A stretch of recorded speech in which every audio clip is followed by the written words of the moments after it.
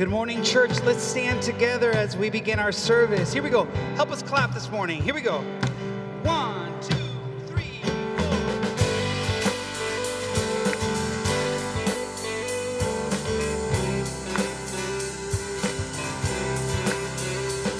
We worship the God who was. We worship the God who is. We worship the God who evermore will be. And he opened the prison doors. He parted the raging sea. Our God, he holds the victory. There's joy in the house of the Lord. There's joy in the house of the Lord today. And we won't be quiet. We shout out your praise. There's joy in the house of the Lord. Our God is surely in this place. And we won't be quiet. We shout out your praise. Oh, oh, oh. We shout out your praise. Here we go, church. We sing out. We sing to the God who heals. We sing to the God who saves. We sing to the God who always makes a way. 'Cause he hung up on that cross and he rose up from the grave. My God, still rolling stones away. There's joy in the house of the Lord. There's joy in the house of the Lord today. And we won't be quiet. We shout out your praise. There's joy in the house of the Lord. Our God is surely in this place. And we won't be quiet. Shout out your praise. 'Cause we were the beggars, now we're royalty. We were the prisoners, now we're running free. We are forgiven, accepted, redeemed by his grace. Let the house of the Lord sing praise. And we sing together, 'cause we were the beggars, now we're royalty. We were the prisoners, now we're running free. We are forgiven, accepted, redeemed by his grace. Let the house of the Lord sing praise. There's joy in the house of the Lord. There's joy in the house of the Lord today. And we won't be quiet. We shout out your praise. There's joy in the house of the Lord. Our God is surely in this place. And we won't be quiet. We shout out your praise. There's joy in the house of the Lord. There's joy in the house of the Lord today. And we won't be quiet. We shout out your praise. There's joy in the house of the Lord. Our God is surely in this place. And we won't be quiet. We shout out your praise. Oh, oh, oh. We shout out your praise.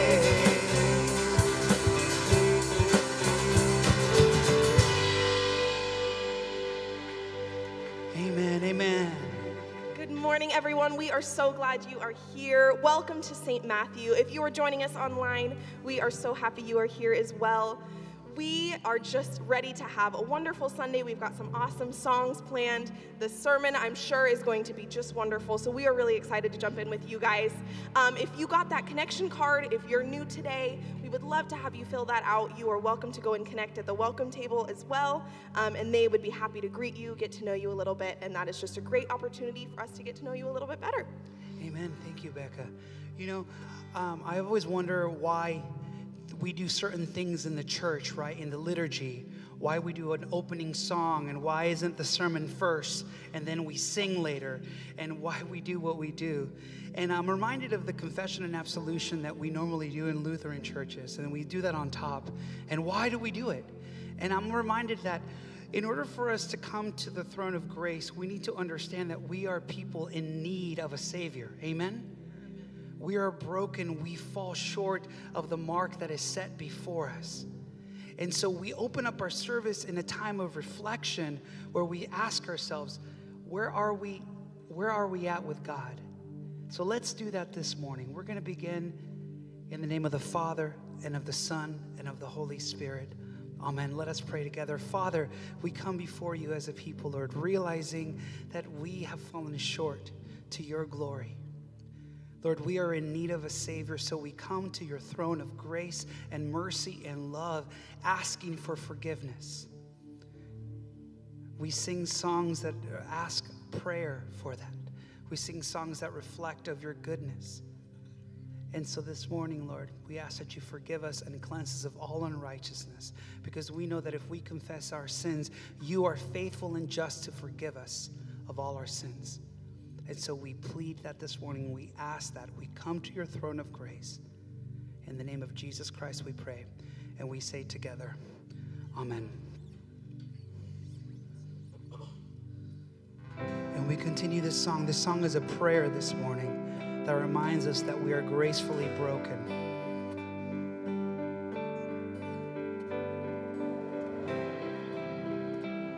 Here we go, church. Make this your prayer today as we sing.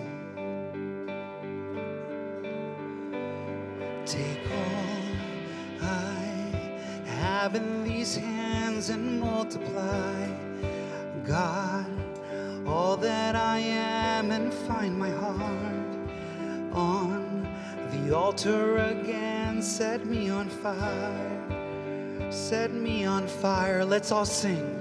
Oh, take all I have in these hands and multiply, God, all that I am, and find my heart on the altar again. Set me on fire, set me on fire. Here I am, God, arms wide open,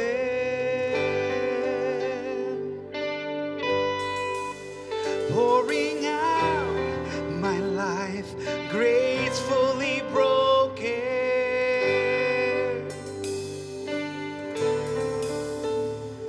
Take all I stand in your name, your mighty love stands strong till the end. You will fulfill your purpose for me. You won't forsake me. You will be with me. Here I am, God, arms wide open,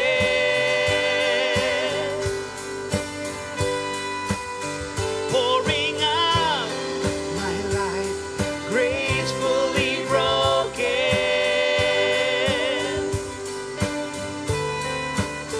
Here I am, God, arms wide open,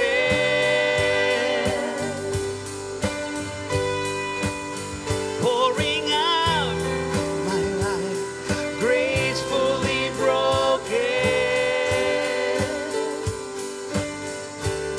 Lift your voice. All to Jesus now, and all to Jesus now, holding and holding nothing back, and holding nothing back, and I surrender, and I surrender. Come on, and I surrender. I surrender. Here I am, God, arms wide open. Come on, sing out, church. Pouring out my life, gracefully broken.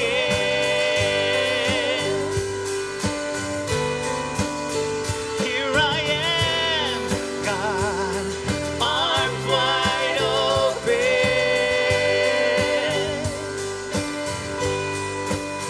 pouring out my life, gracefully broken.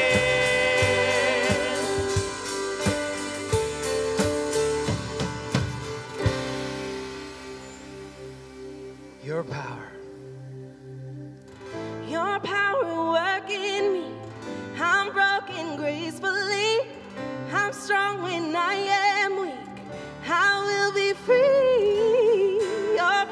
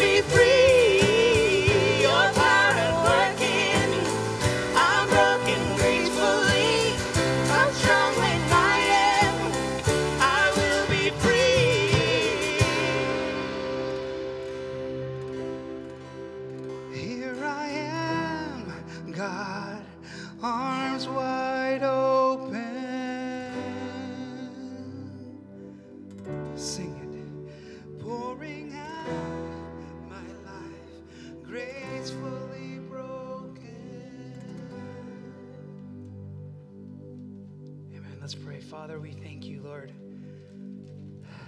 Lord, we are broken gracefully. We know that through your power we are made strong again. In our weakness, you are made strong. And so we cling to that knowledge that we have, that we read in your word. And so we thank you for that this morning. In Jesus' name we pray and we say together, amen. So I learned a new word, church, this week. It's called a bop. So we did a new song a couple of weeks ago, and someone said to me, that song was a bop. And I was like, what does that mean? I thought it was like a bop, like bopping your head. But apparently it's slang term for it's a cool song. So this is what we call a bop. So kids, I learned that this week. So adults, a bop is when it's cool, it's a bop. Like that's a bop, right, Becca? Yeah. And then it slapped. Yeah. Okay, that's also. So the song slapped, it was a bop. There you go, church. New name written down in glory. Here we go.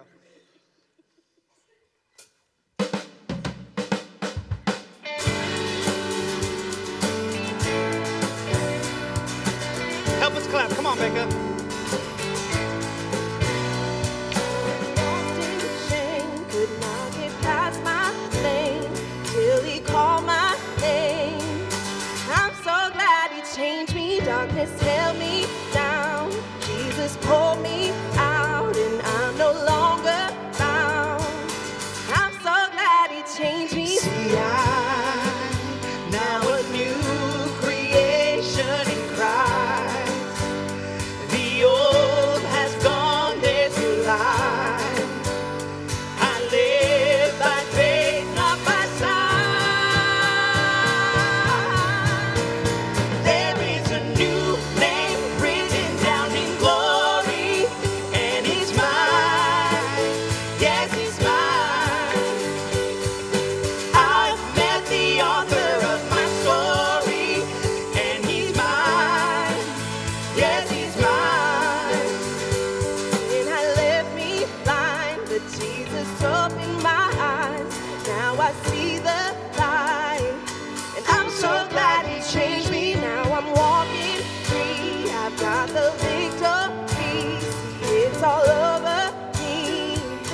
I'm so glad he changed me. See, I'm now a new creation in Christ.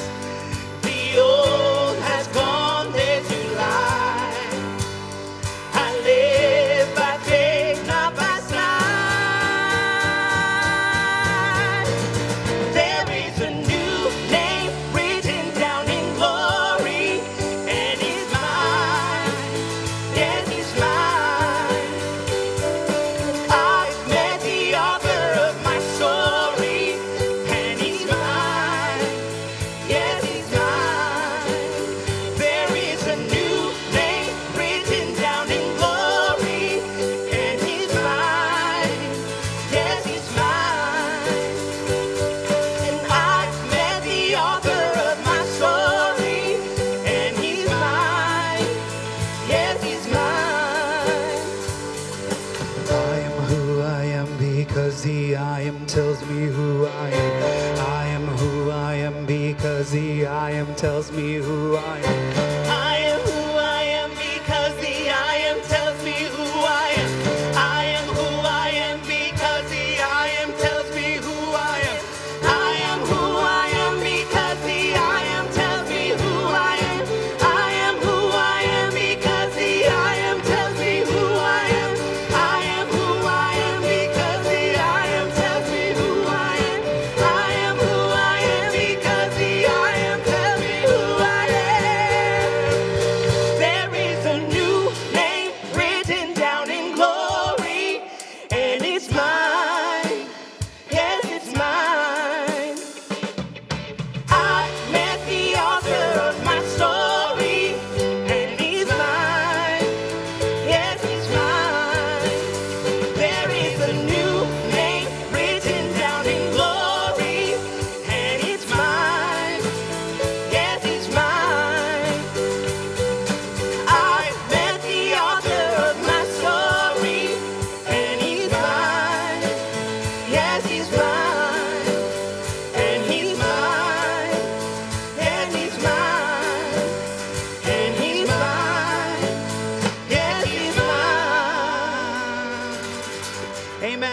church. Was that a bop? I think it was a bop. Amen. Well, good morning. Why don't we greet one another and let's have a seat. And the children are dismissed this morning.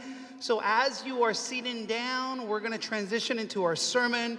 So children, you are dismissed going to children's church. Youth, 5th grade through high school, you are also dismissed.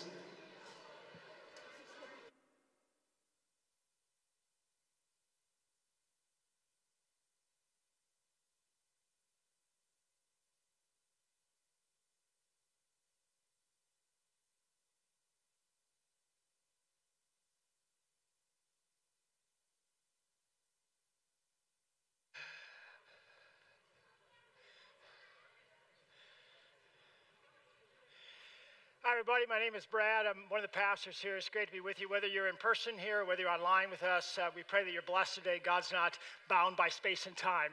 His Spirit, by His Word, touches our hearts and would deal with each of us, give us His gifts, so that we can sing that song we just sang with even more joy. I am who I am because the I am says I am. Oh, that's awesome. My name's written in glory. Awesome stuff.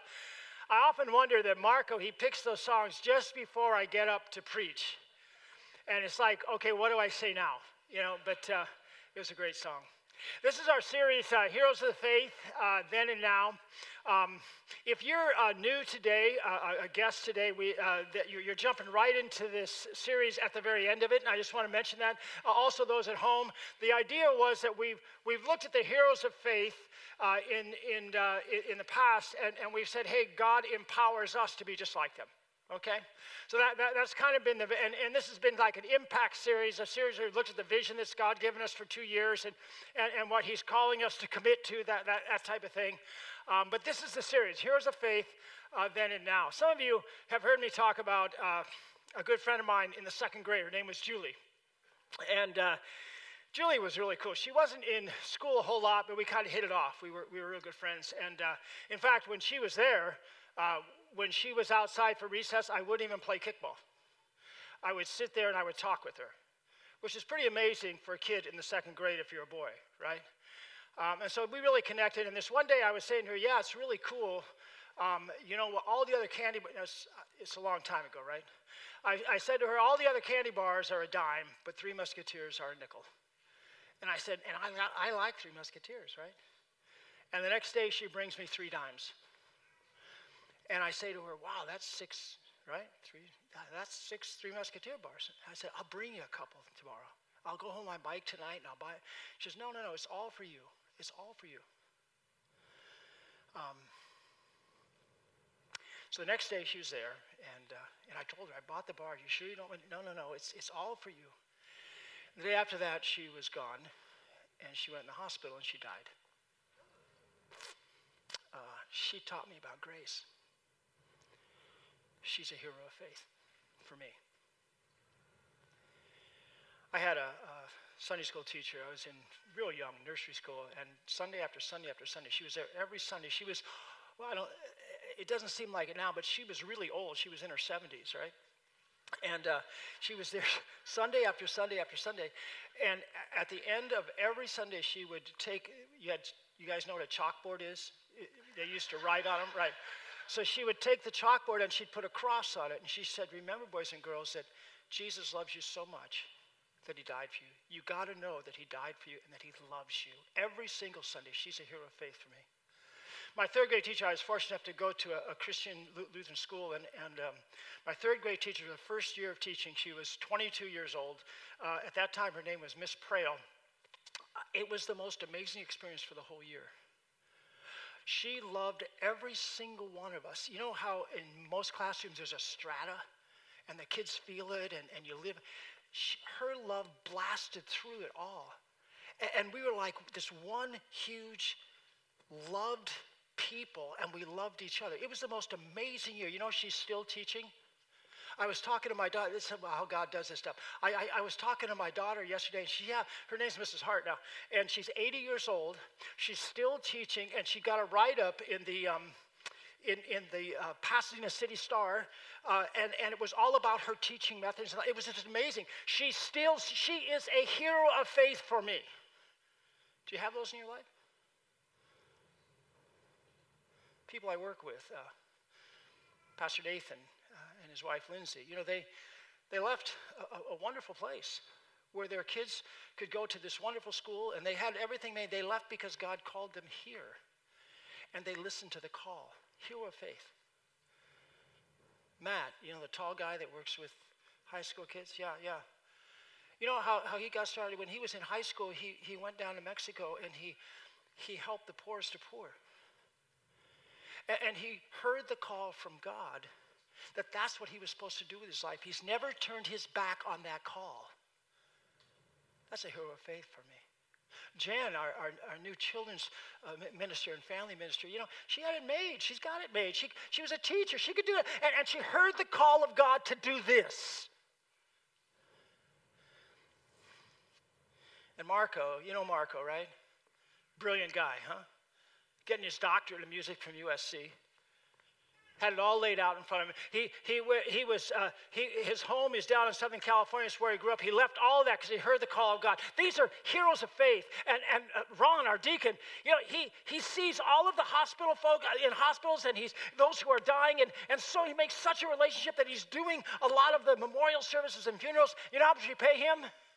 Not 1 red cent. That's what we pay him. Hero of faith, baby. You have these people in your life? I was fortunate enough, we have a woman here that works with ALS patients, Lou Gehrig's disease. And I was fortunate enough to be at a gathering that with all the people she works with.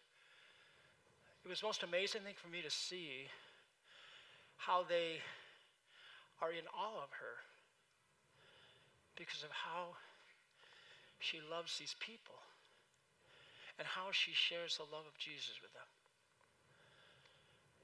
Hero of faith. I could go on and on. When I first came here, I interviewed with the church, and we were in a little storefront, and they extended me the call to come and be their pastor, and I got the call. The next day, I found out that the cancer had returned for my wife, and I told them she had been cancer-free. So I thought, this doesn't work. Just like I'm being dishonest. So I called the elders. Dale was the head elder at the time. You don't get a chance to see Dale because he's lots of times he's not feeling well. But I said, you guys can rescind the call. It's okay. Because I know that your little congregation, you don't want to take on a pastor whose wife is going to be in chemotherapy and going to be sick. I understand that.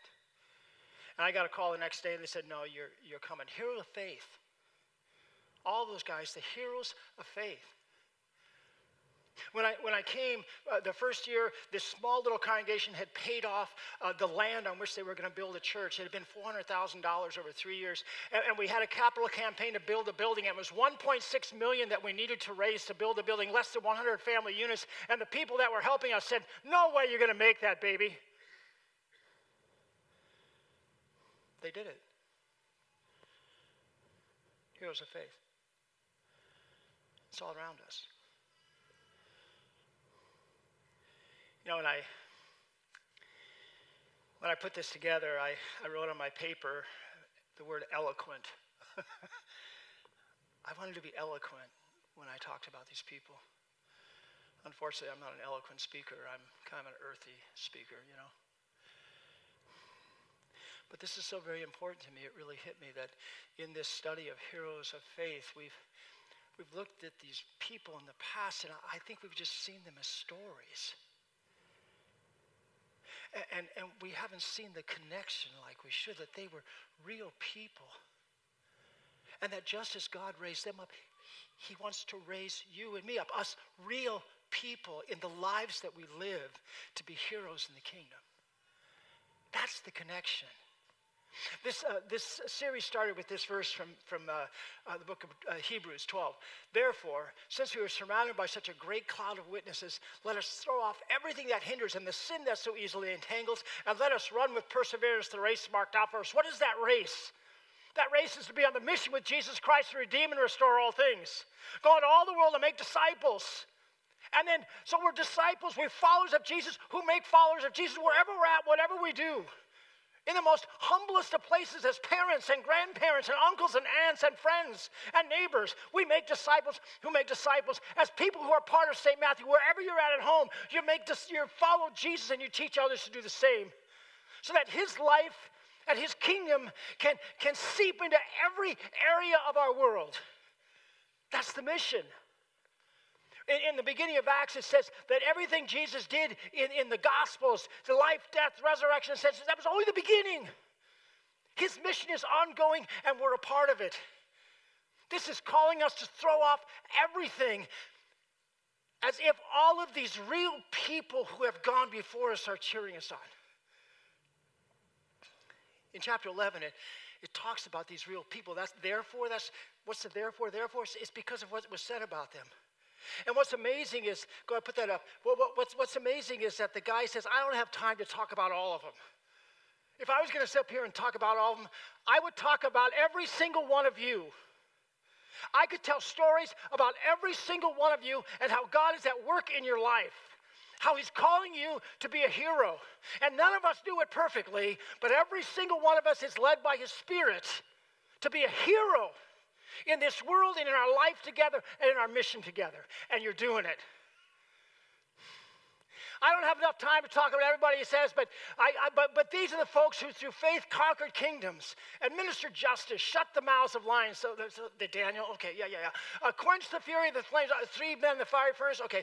And escaped the edge of the sword, whose weakness was turned to strength. And we say, ooh, I can't do that. These people were no different from you and I. It was in their weakness that God's strength is made perfect. And then it goes on. It describes them. Others were tortured and refused to be released. Weakness. Some faced jeers and flogging, while so others were chained and put in prison. They were stoned to death. They were sawed in two. That's Isaiah. They were put to death by the sword. The world was not worthy of them. They were weak. Any human eyes looking at them would say they had completely lost, that they were accomplishing nothing, and yet in the kingdom of God they were doing great things. I do not want you to go away today thinking that somehow this isn't talking about you. That it's not talking about you being a hero of faith for Jesus Christ in your life. In the places he calls you to be.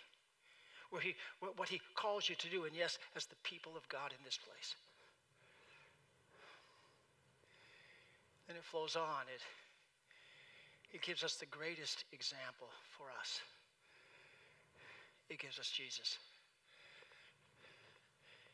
It goes on in Hebrews, let us fix our eyes on Jesus. And when we do that, most of the time we think about that song we sang, right? My name's written in glory. Not because I've done anything. Not because I've climbed the mountain. Not because I've stuck my thumb in the plum. I'm a good boy. Huh? Only because of Jesus. That's what we think of, right? Jesus went the way of the cross for us, and our sins are washed clean in his blood, and we have life with him. You see, we were created to be happy and whole only in connection with God. Only in relationship with him. I had this discussion with a guy about 2 weeks ago, and he said, I don't get this relationship thing. What's that all about? I don't know what that means. And I said to him, well, think of the word trust. When you got married, you made a promise.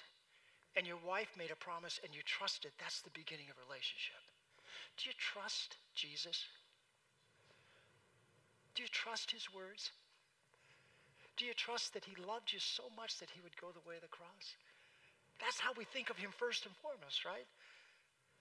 It says that for the joy set before him, he endured the cross. Do you know what that joy was? That was you. And that was me. Having life in him. Sin, it always separates us from God and from each other. And we look to so many other places to be happy and whole and complete. How's that working for you? Doesn't work for me either. And so Jesus came to fill us up the only way we can be filled up. What we were created for. connecting us to God in his love and through him with one another in love. That's how we think of Jesus, and that's absolutely true. But in this context, Jesus is also held up as our great example. Not only the heroes of old, not only the heroes that we see around us, but Jesus as our greatest hero. It says, therefore, let us fix our eyes on Jesus. It says, the author and perfecter of our faith. Perfecter here means the one who brings us to our God-intended conclusion. He's the one. He brings us to where we need to be, we ought to be, that he created us to be, who for the joy set before him endured the cross, scorning its shame. It's kind of our lives, right? Jesus. The lives of weakness and struggle, and we love those around us no matter what the cost. That's what Jesus did, and took him right to the cross. It looked like he lost, right? But then it says, and he sat down at the right hand of the throne of God. It's a figure of speech for saying he fills everything in every way with the power and majesty of God because he's God. He's our example. We're called Christians because we're little Christs in this world. And yeah, it's going to look like we lost sometimes, that we haven't accomplished anything. But the Bible says we rule all things with Jesus somehow. And he rules all things for us. At the end of all things, yes, we will die, but we will be raised again. And we'll be glorified with him. Let us fix our eyes on Jesus. So interesting to me, in John 20, Jesus says, as the Father has sent me, this is after his resurrection, by the way, I am sending you. And then he says, receive the Holy Spirit. You see, for every single one of us, God gives us his Spirit and his gifts to be heroes in the kingdom.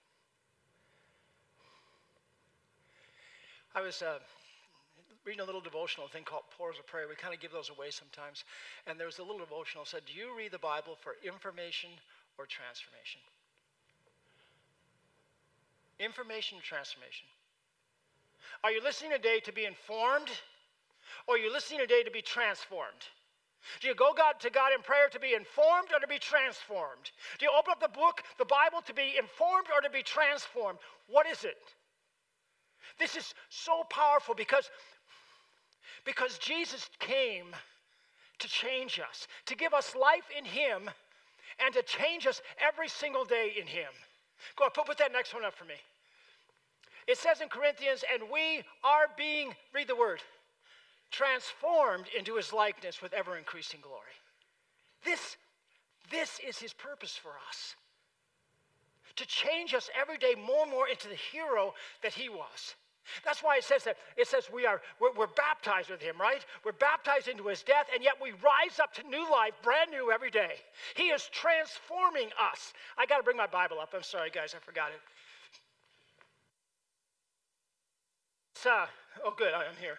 All right, in this text here, I know I didn't go down. In this text here,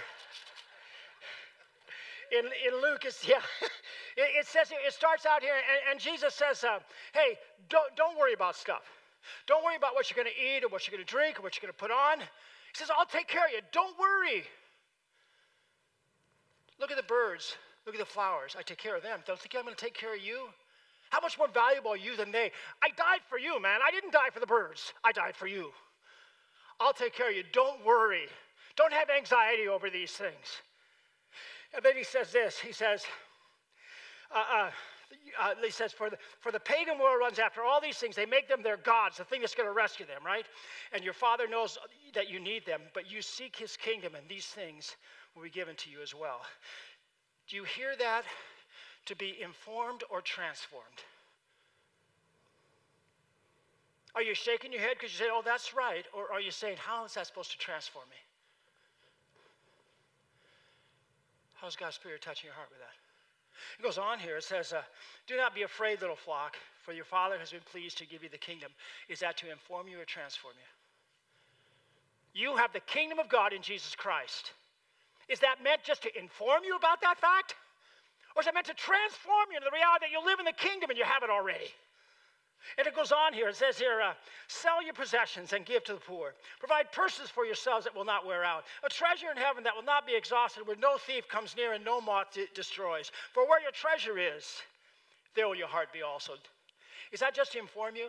If I said, do you believe that? And you say, oh yeah, I believe that. That's good. Okay, how is that transforming you? What difference is it going to make in your life? You see, God's will for you is to be transformed. You know, he brings us to his perfection. Remember that? The author and perfecter of our faith. And that word means to us God intended conclusion.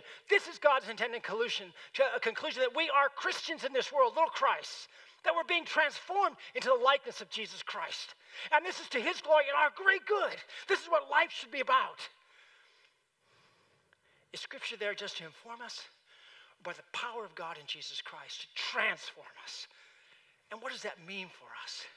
That song we sang, it talked about being free. It frees us to be who we were created to be. Heroes of faith is supposed to be flesh and blood examples, so that in our flesh and blood more and more we can live in the likeness of Jesus Christ. That's what we were created for. And through this, the kingdom comes in our world. All right, Esther. This is the hero of faith today. Many of you may not have heard about Esther. It's kind of funny. It's a little book. So you have these big books of history in the Old Testament. You got 1st, 2nd Samuel, 1st, 2nd Kings, 1st, 2nd Chronicles. Big books of history, right? Then you have Ezra and Nehemiah. It's the history after the children of Israel were carried off into captivity by Babylon. Then you have Esther. Little book. And then you have Job, big book, right? So you got this little book about Esther. And it takes place in that time. The children of Israel, they had rebelled against God, and so the Babylonian Empire came down and destroyed Jerusalem, impaled their soldiers on spears, carried them off into captivity. There was like 3 captivities because they kept rebelling. And then a new king came and he said, you can go back there. I want you to go back there, rebuild the temple, say prayers for me, of this great God, right? But only a few trickled back to Jerusalem because they had become prosperous. And so the Jews were over this huge empire that stretched all the way to India. And they were prosperous, and they had lots of stuff, and so it's set in that time, and it was a broken time, time of gross stuff. The king was an absolute monarch. Absolute. He gave a party that lasted 6 months for the leaders of the empire. 6 months, baby. A lot of wine flowed in those 6 months, let me tell you. That's a huge party. I don't know if I can handle that even at 18, right? 6 months the party went. And in the middle of this party somewhere, he has his queen come, Vashti, and he says, hey, he wanted to show her off because she was beautiful. Broken world, right? This is all messed up. I got to tell you guys, this thing is all messed up. It's all not the way it should be. So he calls Vashti, and Vashti says, no, I ain't going, man. And the king says, that's fine, I'm going to depose you. And so he kicks her out of being the queen. But now he's got to have a queen, right? He's got a big harem, but he's got to find a queen. And so what they do, remember I told you it's a broken world, it's messed up, right? So they go to all over the kingdom and they find all the pretty girls. They found Esther. She was a Jewish girl. Her parents had died. She'd been raised by her uncle, and they found her. And so they bring them all into the harem, and they work on them for a year. Remember I told you this was messed up? I hate to even say this stuff. But anyway, they work on each girl for a year to make her prettier. I don't know what they did, but they worked on them, right? And then each girl would spend a night with the king. And then the one he liked the best would be the queen. Messed up world, right? Broken world. How would you like to be caught up in that? This was Esther. She was chosen as the queen. And she sure didn't have a care in the world, did she? I mean, she was the queen of this vast empire. The king had chosen her. Unfortunately, her uncle, who was probably pretty high in the civil service, he heard of a plot to kill all of the Jews in the world, all the Jews in the kingdom. And so he gets a message to Esther. He says, hey, you got to do something about this, man. You got to go talk to the king. Now, that sounds pretty good for us, right? I mean, she must have the king's ear, right? She can go talk to him. But this is what she answers her uncle Mordecai. Go ahead. All the king's officials and the people of the royal provinces know that for any man or woman who approaches the king in the inner court without being summoned, the king has but one law. Read it for me. That he be put to death, that he or she be put to death. That's the only law. You don't approach the king without being called. If you do, you're dead meat, right? That's the law. Oh, but there's a loophole. The only exception to this is for the king to extend the gold scepter to him and spare his life. That didn't mean the king was going to do it, guys. Only if he wanted to. Because the only law is that you're dead meat. But you think, well, wait a minute, she's the queen. He chose her. It's got to be cool, right? But then she adds this. She says this, but 30 days have passed since I was called to go to the king. Uh-oh. We got problems. I'm not sure I'm his favorite anymore. He doesn't seem to want to see my face. Maybe I displeased it. Anyway, if I walk in there, there's a huge chance I'm losing my life. Uncle, I got to tell you these things, right? What would you have done?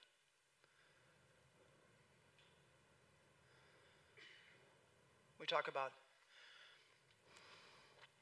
being created in the image of Christ. He would go the way of the cross for the good of the world. What would you do for the good of the world? Esther was called to go to the king and put her life on the line. And she says, wait a minute, uncle, you don't understand. Look at this, man. Her uncle, he sends her this reply. Number one, he says, don't think you're going to escape this. You're a Jewish girl, you get found out, you're going to die. But I think there's more to this than that. For us, it's this. Don't think you're going to escape the broken world. Don't think that if you put a little circle around yourself and take care of yourself and your family and your kids and your grandsons, everything is all right. Don't think that if you have a bunch of money in the bank, you'll be fine. Everybody else will go to hell, but you'll be okay. Don't think that if you control everything around you and make everything your God's, and you think you put your trust in everything else that'll keep you safe, that the brokenness of the world won't touch you. Because it will. It touches all of us. When I think about this, I think about all these commercials that talk about financial planning when you get retired, you know. And the crazy thing is, none of them talk about the fact you can't take it with you. None of them talk. It's like they say, man, if you're there and you have enough, everything will be fine. Well, not everything's going to be fine. You're going to kick the bucket, pal. All right? I mean, that's what's going to happen here. None of us gets out of here alive. Esther, you're not getting out of here alive. Neither are you. Neither am I. And then he says this. God is going to have the victory with or without you. You want to be a part of it? Now that last part I put in there. Do you want to be a part of it? Because I think that's understood.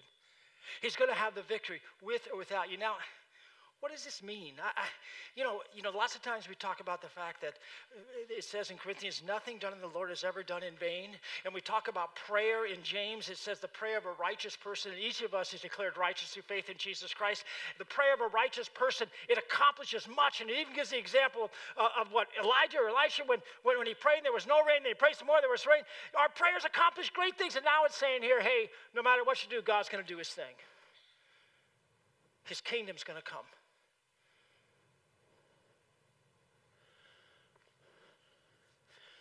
How do we put that all together? God does. He just wants us to know both things. What we do matters.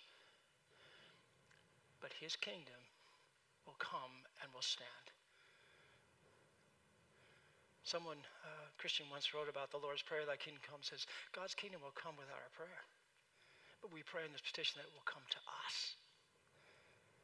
You want part of this? See, that's what he's saying. I remember when I was a freshman in college, I went to a junior college in Costa Mesa, Orange Coast Community College, and I was going to play ball there, and I was going to the season and everything, and something changed at home financially, so in my parents' home, and I thought, okay, I got to go to work. And I was kind of a prideful kid, and so no way I'm looking for help anywhere. I just said I can't play. I got to go to work. And that team, a team that I would have been a starting linebacker on, by the way, which I know you say, how the heck, he's 2'3", how can that happen? But anyway, anyway, that was the case. And so I missed out on that whole season and that whole experience of being part of a national championship junior college team. Esther, you want a part of this? God's going to win. His kingdom's going to come. You want to be a part of it? I think God says that to each of us. My kingdom's going to come. I'm going to win. I've already won in Jesus. You want to be a part of it? That's what he's saying. And finally, he says this, who knows but that you have come to royal position for just such a time as this. She's a queen. God had put her in that place at that moment for great things. Did you know you're a queen and a king? Did you know we are sons and daughters of the Most High? We're royalty. And God has put us in this place, in this moment, in this time for a purpose. As he empowers us by his Spirit to take another step, to be transformed in the image of Christ, whether that's as his people together or whether that's in your individual lives at home or amongst the folks who are here. You know, if you're not tied to this body of Christ, this arm of the body of Christ, please wrestle with these things anyway. How is God looking to transform you into the image of Christ? Where has he given you the opportunity to be part of his ever-growing kingdom? What does that look like? What is he calling you? Where is he calling you to put your life on the line? You know, Esther got it. This is what she finally answered. First of all, she asked the folks, all the Jews to pray for her and fast for her, right? And then she says, after you do this, I will go to the king, and if I perish, I perish. How could she say that? If I suffer, I suffer. If I hurt, I hurt. If I perish, I perish. Because the kingdom was hers, the kingdom of God. Because she knew who she was. Because she knew that God had put her in that place for this moment as his daughter, not just the queen of some puny earthly kingdom, but as the queen, if you will, of the kingdom of God. If I perish because I win, because God wins. What an example of faith. What a hero of faith. Can you relate to her? This young woman who was swept up in the brokenness of the world, seemingly with no power, put in a place in God's providence where she could do great things in his kingdom. And it's no different for you. There's a poem by Robert Frost, Two Roads Diverge at Yellowwood, and it talks about this decision he's got to make. Which road is he going to take, right? And at the end of that poem, he says, and I took the road less traveled, and it's made all the difference. Most of the time, we pay lip service to the idea that the Word of God isn't just to inform us, but transform us. The road less traveled is to open our hearts and minds into how God would transform us. And the next step we will take in that transformation. What does that look like for you?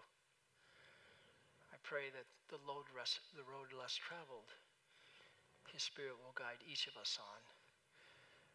And we'll say yes to that Spirit. Would you pray with me? Dearest Jesus, we thank you. We thank you for all of these heroes of faith, and we thank you, Lord, for yourself, the greatest hero. Lord, we pray that just as you were absolute royalty, and God put you on this earth at just the right time, in the fullness of time, and you humbled yourself unto the Father and and went the way of the cross, we pray, Lord, that you might show us that you have put us here as royalty, and that your Spirit would guide us on the road less traveled as we live our lives in you, in the everyday transforming power of your Spirit. Amen. We also remember those who are not able to be here today, those who are sick and hurting. Remember Maggie and Daryl and Lorna and Jeff and Royce, and those who are in our hearts. So Lord, we pray that for each one of these, that your hand of healing would be over them and you might heal them completely. We also pray, Lord, that you might give them comfort and peace, and that you might show them how you're holding before them a way in which they can do great things in the kingdom as they witness to your power and peace in their lives, even in the midst of their struggles. And Lord, we would be amiss unless we prayed for our nation and our world. We would be just like those who want to circle the wagons and just say, I'm okay. To heck with everybody else. And so we pray for our nation. We pray for our world. We pray that you would raise up leaders who will be servant leaders, who will look to serve those people whom they govern. And we pray that you would give them wisdom, and we pray that these leaders might lead us in civil righteousness for the good of many. And we pray that in our nation and in every nation of the world, you might multiply your people and extend your kingdom for the good of all. We pray in your name. Amen.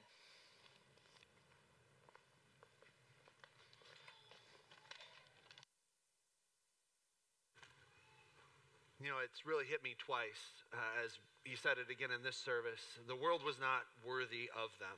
And just made me think as we go into this process, how much we invest in this world to try and accomplish stuff in this world, and yet we're given the opportunity to be part of God's kingdom.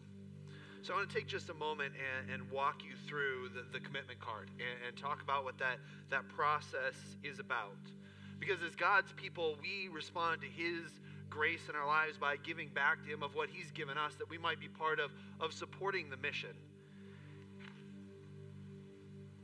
Can we have some slides that come before that there, Kevin? Okay, well, we'll walk through it this way anyways. The most important slide, or the most important thing is this first page here. Because really what it's about is us growing in faith, us choosing to take a step. And so on this card, I just encourage you to think about, where are you at in your generosity journey? And if you don't have a card in front of you, the card is also online. You should have got one as you walked in. And just ask that question, where am I in this process, and where is God leading me to take a step and to make a commitment to him? Because as we give, it's also important that we think about what we give, so that it's not just something we do by chance, but something that we intend to do and intentionally do, that God may work on our hearts as we're part of his mission here in this place. So how you fill out this card is, if you flip over to the last page, there you'll see a line that says, what we normally give. And this is a challenging conversation, but I think it is a good conversation to have between husband and wife, to think about, what is God inviting us to do together, and to think and talk and pray about it. And it's my hope that you have done that already. But if you haven't yet, I encourage you to do that. And there's just a number up there as an example, but for some people that number is 0 or 20 or 50 or whatever it is. That's not the point. The question is, where am I at, and what step is God inviting me to take? And the next line, you say, all right, now I'm going to take a step. I'm going to do something different than I've done in the past, and I'm going to add this. And then you add those two numbers together, and you get that third line there. And because this is a 2-year commitment, then you multiply that by 2. And that is your 2-year giving total. And then maybe down below that, there's other gifts from our stored resources. Maybe God has blessed you in some way that you weren't planning on. I know for me, I got a workman's comp check that I wasn't planning on because I fell on a cushion. Yes, that's when I realized I was getting old, and dislocated my shoulder and had to have surgery. And so I got a check, and Lindsay and I weren't planning on it. And it was right when we were moving over here, and I said, you know what, we should give some of that to this. And maybe God is touching your heart. Maybe God has blessed you in that way. And so then right there on that line, and then in that line there above, it says, my our 2-year commitment. And you put the number there. Then fill out your information, and then maybe God has blessed you this year. I know a lot of times here at St. Matthew, people experience God's blessing at the end of the year and write a check at the end of the year as they look back on the year and think, wow, God has really blessed me this year. Or maybe it's because, hey, I don't want to give it to the IRS. I'd rather give it to Jesus and his church. That's okay too. We're all right with that. And put that together and then bring it up here and put it in the box. And if you're one of our leaders that were part of our early commitment service that had already done this, I encourage you to participate again today. And if you've changed the amount because God's been at work on your heart, just put a star on that card and we'll know which card is the one that we should look at. And then if there's any questions, we'll follow up with you. And also want to remind you that this is intention to give. I know as I was sitting down and talking to somebody, they said, you know, we've got a medical thing that's coming up and we're not sure how much it's going to cost us. We recognize that life happens and that sometimes our lives take a turn that we're not intending on. But how often in our lives do we live fearfully saying, well, this might happen or that might happen? I was listening to the radio the other day and I was flipping through channels and one was talking about the impending financial crash of everything. And so I changed the channel to another one because I was like, I don't want to listen to that. And then there was another one talking about how the world's going to melt because of global warming. And so I changed the channel again and it said, nobody's getting enough of this vitamin, so you got to take this. And I'm thinking, everybody's pushing the fear button. We have a God who loves us and cares for us. And the world's not careening off its axis as long as he's holding it.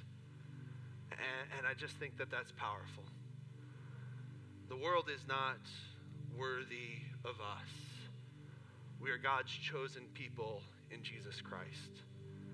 I invite you to come forward and put your cards in the box as we participate in doing what God is doing here in this place as we sing this song. And after we do that, I'll come up and I'll say a prayer and we'll have communion together as we receive Jesus, the one who gave everything for us.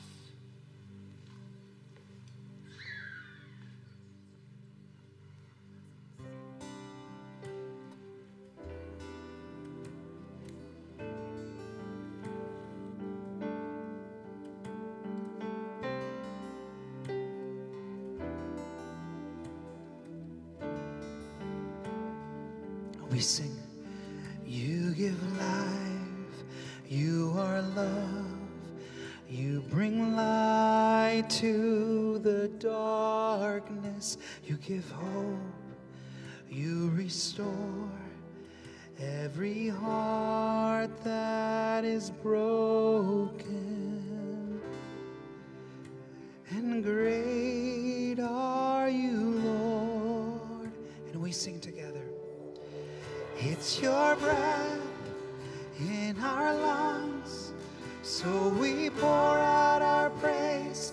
We pour out our praise. It's your breath in our lungs, so we pour out our praise to you only.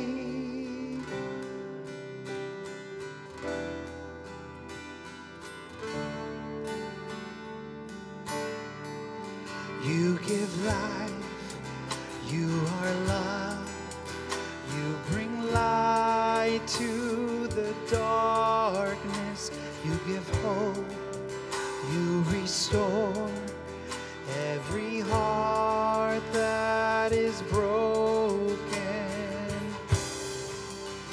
and great are you, Lord. It's your breath in our lungs, so we pour out our praise. We pour out our praise. It's your breath in our lungs, so we pour out our praise to you only. It's your breath in our lungs, so we pour out our praise. We pour out our praise. It's your breath in our lungs, so we pour out our praise to you only. Let's all stand together, church. And we're going to sing this song out. And every time we're going to proclaim our voices a little louder to the Lord. As we sing, all the earth will shout your praise. And we sing together. And all the earth will shout your praise. Our hearts will cry, these bones will sing. Great are you, Lord. And all the earth will shout your praise. Our hearts will cry, these bones will sing. Great are you, Lord. One more time, church, come on. And all the earth will shout your praise. Our hearts will cry, these bones will sing. Great are you, Lord. It's your breath in our lungs, so we pour out our praise. We pour out our praise. It's your breath in our lungs, so we pour out our praise to you only. It's your breath in our lungs, so we pour out our praise. We pour out our praise. It's your breath in our lungs, so we pour out our praise to you only.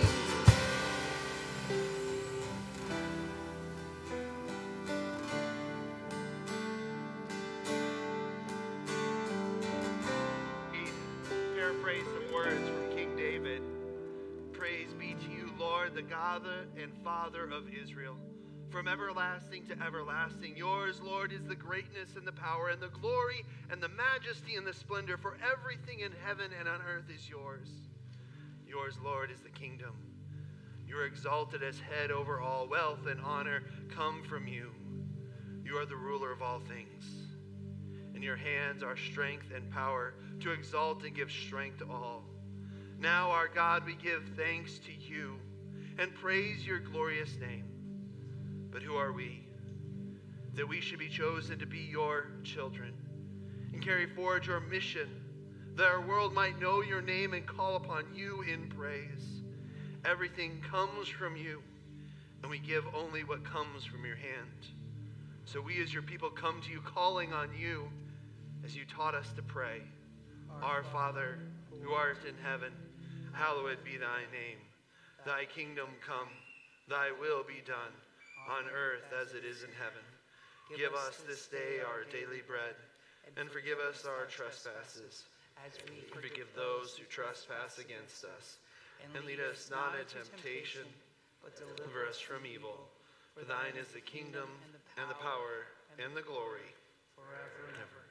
Amen. Our Lord Jesus came to draw close to us, to give himself to us that we might know him and know that we are forgiven and loved in him.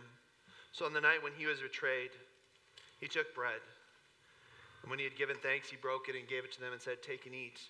This is my body, which is given for you. This do in remembrance of me." The same way also after supper he took the cup. And when he had given thanks, he gave to them all, saying, "Drink of it, all of you. This cup is the New Testament in my blood, which is shed for you for the forgiveness of sins. This do as often as you drink it in remembrance of me."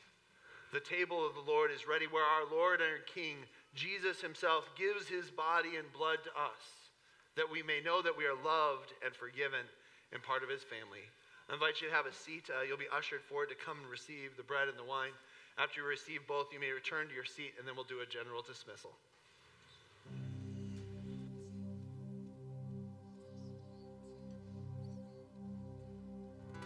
You were the Word at the beginning, one with God the Lord Most High. Hidden glory in creation, now revealed in What a beautiful name it is. What a beautiful name it is. The name of Jesus Christ, my King. What a beautiful name it is. Nothing compares to this. What a beautiful name it is. The name of Jesus.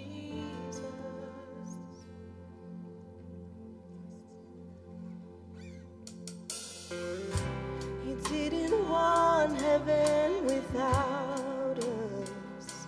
So Jesus, you brought heaven down. The sin was great, your love was greater. What could separate us now? What a wonderful name it is. What a wonderful name it is. The name of Jesus Christ, my King. What a wonderful name it is. Nothing compares to this. What a wonderful name it is. The name of Jesus. What a wonderful name it is. The name of Jesus.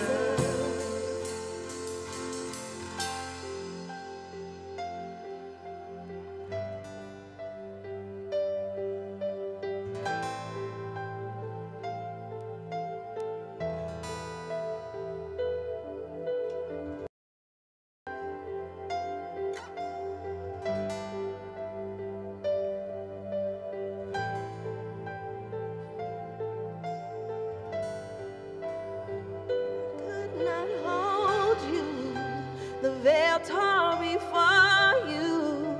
You silenced the burst of sin and grave. The heavens are roaring, the praise of your glory.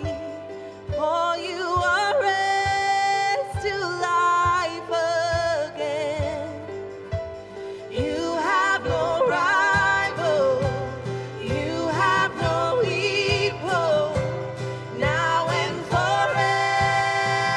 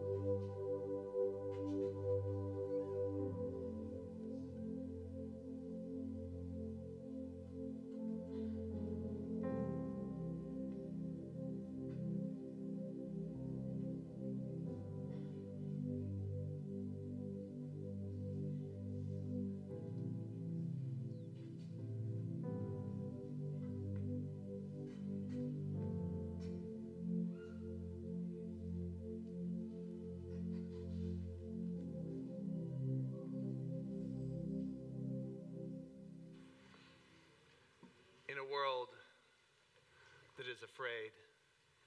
May you know the peace of Jesus. The peace that Jesus came to give you in this meal, where he gave you his body and his blood so that you could know that you are forgiven and loved in him. Amen. A couple announcements for you, wrapping up. First of all, the Christmas Carol is coming up. That's this coming week, Friday, Saturday, 7 p.m. performances. Great way to kick off the Christmas season. Prepare to celebrate Jesus' birth and think about the power of Jesus' gospel of coming into the world and acting and living in that way rather than in the way of the world, as Scrooge is on display. After that, Advent Wednesdays are coming up. The much anticipated, much debated, much talked about Advent suppers are back, and so soup suppers on the 7th. Nope, getting it wrong. Yeah, no, the 7th is right, but there's the 30th before that. The Broders Life Group has volunteered to bring the soups for that first Advent Wednesday, so we're looking for other life groups to provide soups after that. And then I talked with some people in the choir and other leadership, and they told me I had a really terrible idea, and that was to do soup on the 14th before our concert. So there will be no soup before the concert on the 14th. So eat at home, come to the concert. We're going to have life groups do some goodies around the concert. So that our guests that come to hear the awesome Christmas concert can have coffee and drinks and goodies. And so that is going to be on December 14th. This is an awesome thing to invite friends and neighbors to. It is going to be incredible. It'll be a full Christmas experience with some carol singing, some singing from our choir, some instrumentation, as well as some narration of the Christmas story as we look forward to Jesus coming. And so do mark your calendar for that. You should have received one of those little flyers on the way in. If you'd like more. Take some. Take some. Yes, that's what I was going to say next. That's good. That's all good. But I thank you. Thank you for reminding me. That's awesome. Take some. Invite some people. It's going to be great. And then the kids' Christmas show is coming up. And so if your kids are part of that, we had a practice this last Saturday. We have one coming up in a couple of weeks. And then the final one will be on December 17th, where the kids do all their final preparations, and it's going to be a long practice of 5 hours. And so this is actually really good news for your parents. We're keeping your kids for 5 hours on a Saturday so you can go do all your Christmas stuff. And so we're going to feed them. It's going to be awesome. And then the kids' Christmas performance is on December 18th, and that'll be in both services. And so something else to look forward to. And so just so you don't forget, on the back of your bulletin, it says soup supper before the choir concert. Take a pen, cross that out, because that's not happening. So with that, I leave you with the blessing out. I invite you to stand for the blessing and our final song. May you know the love of God the Father that was revealed in his Son Jesus, who came for you. And may you know the power of his Spirit to walk in his grace and his power each and every day of your life. Go in his peace. Amen.